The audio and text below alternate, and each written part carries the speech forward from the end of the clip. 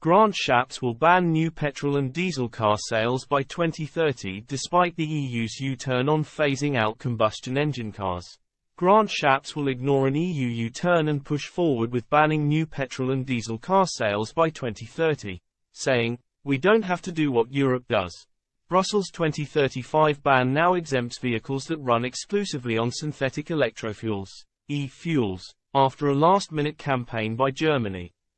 E-fuels are burnt in a combustion engine and release pollutants into the atmosphere. But Energy Secretary Mr. Shapps, who is announcing the next stages of the government's power evolution with Prime Minister Rishi Sunak today, said, "We have set out our path, which is, by 2030, the end of the sale of pure petrol and diesel. There is then a 5-year transition period which we've yet to describe in detail. We will always have a look at what is developing or happening elsewhere, but our policy does not change as a result. Our plan at the moment does not have an exemption for e-fuels, but there is that 5-year period to deal with as well. This is not a change of policy. We are not in Europe, we don't have to do what Europe does on this stuff. We've always been more forward-leaning on this stuff than the EU."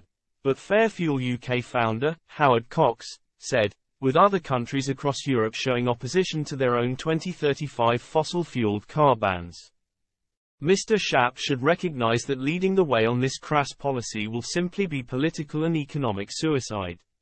Along with their net-zero pipe dream, it's time they put common sense before a costly bankrupting green idealism.